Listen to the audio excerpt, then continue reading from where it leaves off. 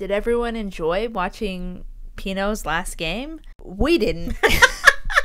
We had a wild day. You know, when the unexpected happens and you just completely lose power. We go to sit down. It's coincidentally also my birthday.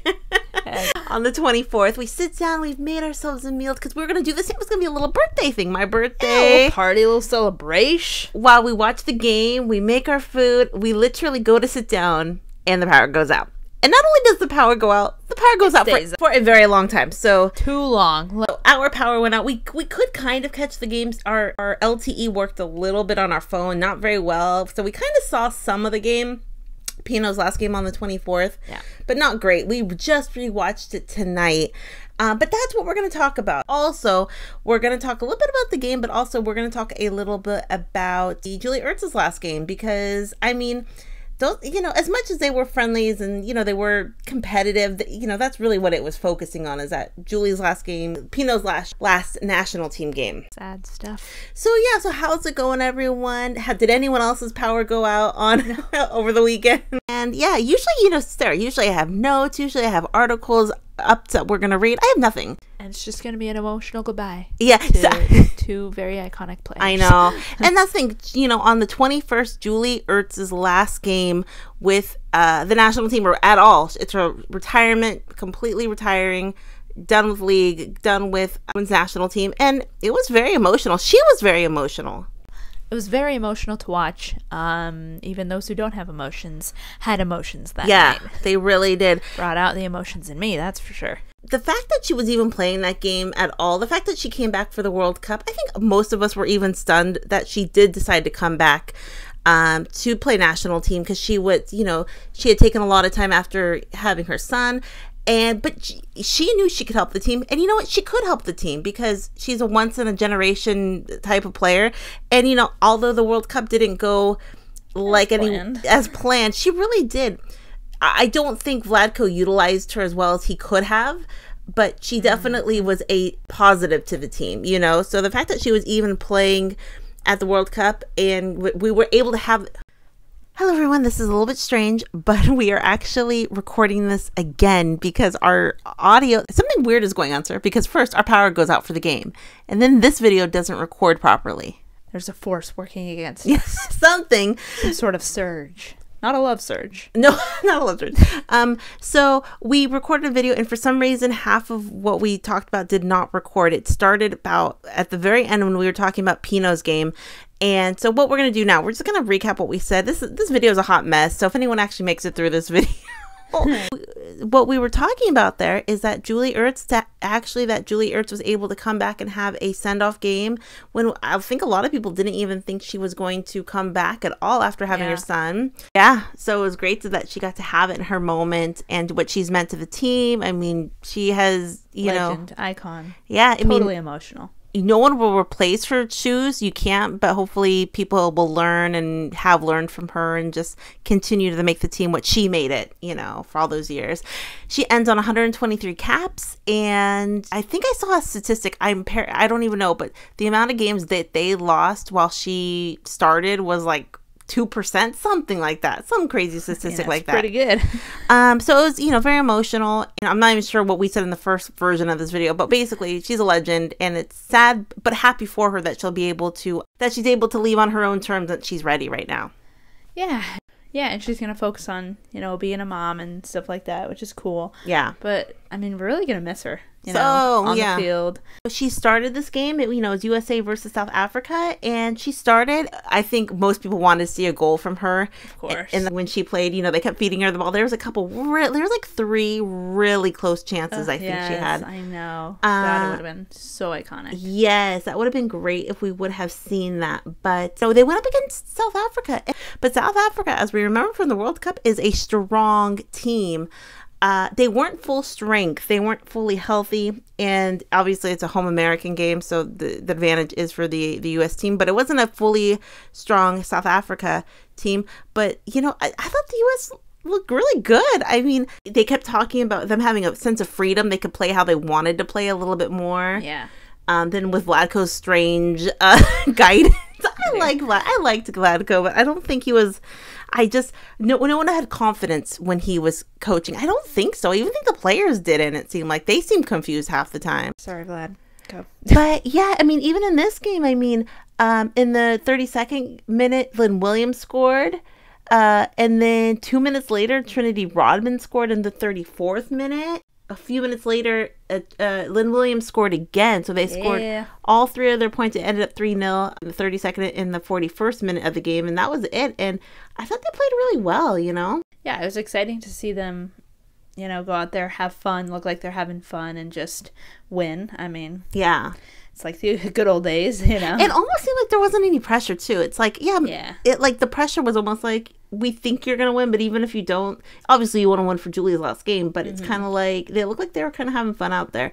But in the 36th minute, that's Julie's last hurrah, because she subbed out for Andy Sullivan, and that was it. The, you know, huge ovation. She was emotional. Everyone was emotional. And that was it in the 36th minute. So end of an amazing career. You know, sky's the limit for her after playing, though. She could probably do anything she wants to do. Yeah, she's Julie freaking Ertz. Yeah, and seeing the women win, you know, 3-0. Lynn looked great. Trinity had a goal. We'll talk about it in a second, but Trin also scored in the second game. So it was great to see them play well.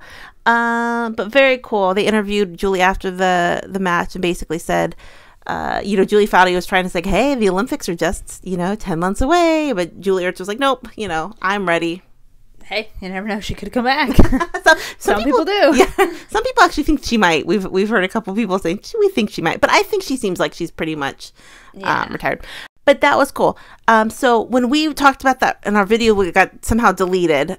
We talked about that. Then we also went on to the game on the 24th, because that was Megan Rapinoe's last game. I mean, she ends with 203 caps along. She is the face of the team. I mean, yeah, her and Alex Morgan kind of are the face of the team, but she represents so much. What she meant to specifically LGBT community and coming out. And when I think in 2011, they just asked her, she's like, yeah, she's like, I'm gay, you know. It was like a no big deal, big deal kind of thing. And, you know, people had led her before her who had, you know, were LGBT for her to have that moment in 2011 to say that. And it just started a whole ripple effect. I think even a lot of people who come out as LGBTQ plus kind of cite Megan Rapinoe saying, you know, I saw Megan Rapinoe do it. And it was trailblazer for that. I mean, she was not alone, but she was one of the loudest people in the movement. But her match, her send-off match was the September 24th, and very emotional too. You know, the video that got deleted, I kept saying in the video, you know, Megan almost had this like glazed look on her face a lot of it. She almost looked like she was in, like, I don't want to say shock that it was her last game, but almost like a glazed, like, I can't believe I'm here look. Like, she was so... End of an era. She's trying to keep her emotions together, you know, because it's an emotional thing. Yeah. Her very last game with the national team. Right. It's wild. And she started, and her whole family was there, and very emotional. Sue Bird was there. And apparently, I just read this, that Sue Bird's nieces were some of the ball girls for the game. Cute. Isn't that cute? Also, like Julie Ertz, she was very wanting to get that goal on her last appearance. And it was very close. There was 2 like free kicks that were very, very, very close. Yeah. That would have been, I mean, the whole crowd would have gone wild. I know. For if she would have made a goal. But, you know, also, you know, we talk about what she did for off the field. But on the field, I mean, icon. I mean, what she's done, you know, 2018 was her year. That we should just call that the Megan Rapinoe year of the world. Best year ever. Yeah, 2018, and everyone remembers, you know, even like the 2011 World Cup. Everyone talks about that moment when she, you know, basically the World Cup's over for them until the last 10 seconds of the match, and that went wild. But 2019, I think everyone would, you know, that was her year. Between Donald Trump winning the World Cup, the Ballon d'Or, she was on top of the world, and that was very cool to see. And also, she made comments like, you know, this, obviously the World Cup did not go the way, you know, as planned, did not go well, but she said she actually kind of likes that story. She likes that being her story. You know, not all stories end fairy tales, you know. They end in reality sometimes, that very true. You're on top of the world and then you missed your final World Cup PK, and that's the way it kind of ends, but it doesn't negate all the other amazing things that you've done either. But it doesn't end on like the ultimate fairy tale either. Exactly. It's part of your story. And what a story she has written for herself. Because I kind of hate movies like that end on complete fairy tales. Oh my gosh. I guess I like them, but I like the idea of it being like, not everything went the way in the stars, but it was very like, you learn a lot from those experiences. Yeah, it's about the journey. Yeah. Right? And also what she's done for, equal pay, and what she's done for, not alone, but for justice, racial equality and everything.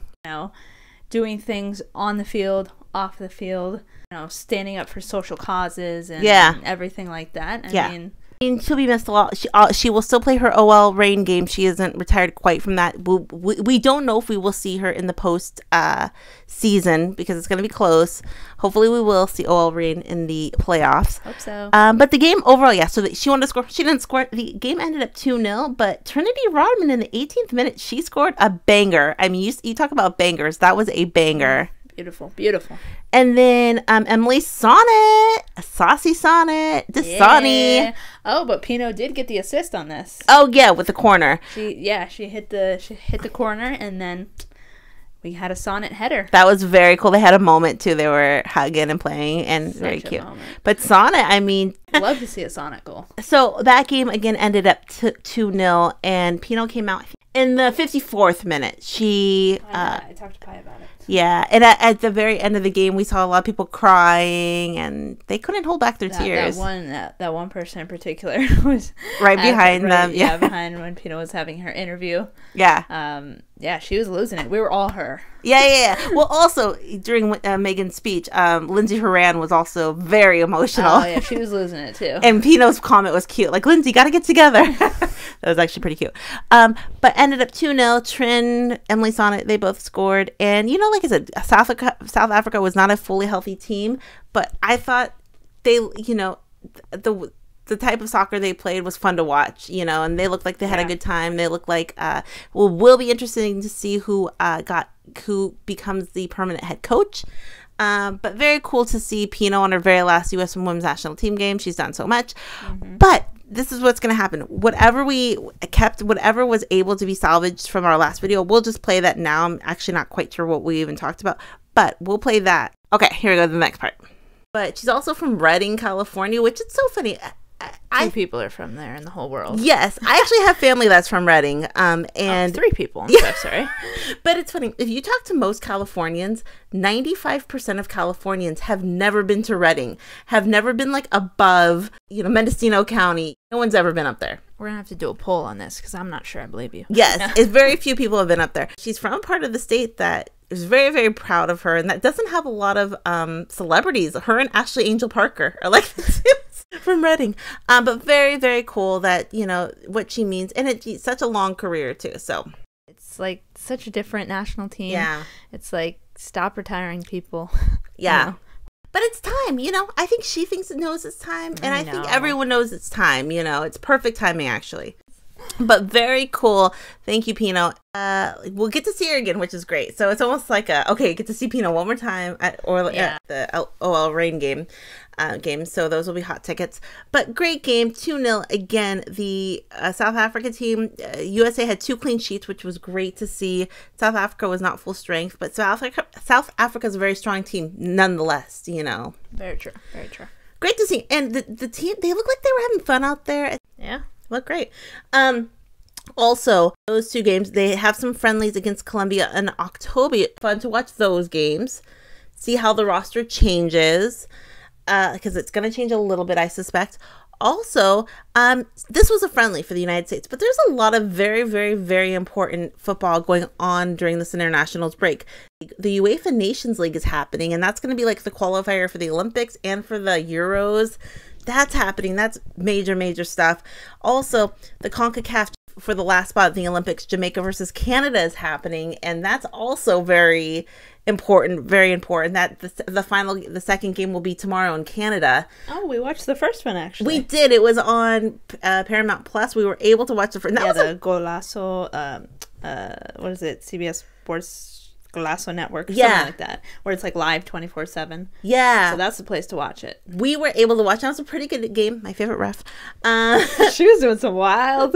There was a lot of funny moments in that game, actually. And the commentator for that game was like the best. He was like commentating of the fans, like, oh, she's Canadian, what is she doing? Yeah, every time the camera would pan over to the audience, he would like say what they're doing. Oh, they're leaving early. And great commentator. Because that's what I love about baseball commentary. They talk a lot about the fans in the crowd. Random. They Random need to moments. they need to do more of that in soccer. But very cool game. We watched that. It was 2-0 Canada.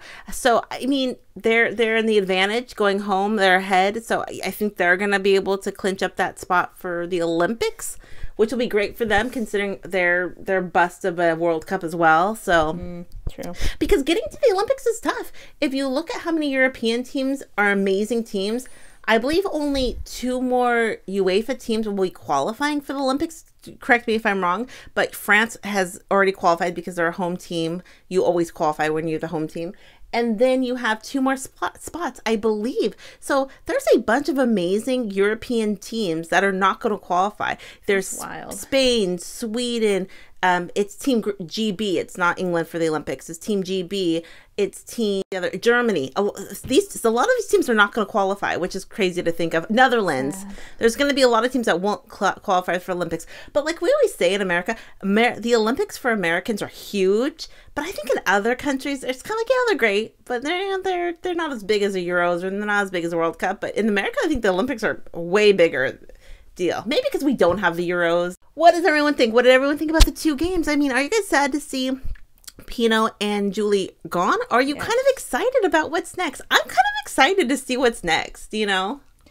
I'm dwelling on the past, looking out a rainy window. Yeah. Where are you, Pinoe? Where are you, Julie? Oh, she's not going anywhere. We're going to see her I feel like we're going to see her everywhere. I know. You know what I mean? But not on the pitch. Yeah. But it will be great. But I'm excited to see where this leads the U.S. women's national team. Mia Fischel and M.A. Vignola. It was great to see them. You know, players like Sam Coffey came back in the fix. Tierna's back. Casey Kruger. You know, Midge Purse. It's great to see. It's just exciting. You know, it's from the lows to the low, the World Cup, to just see where it goes from here. So it'll be great to see. Yeah, it's exciting. But it is sad to see the heroes and the legends move on, you know. Yes, the Shiros. Yeah. Very true. I love it. Questions, comments down below. What did everyone think? Did everyone watch those games? We will talk to everyone later. Have a great night. Bye. Bye.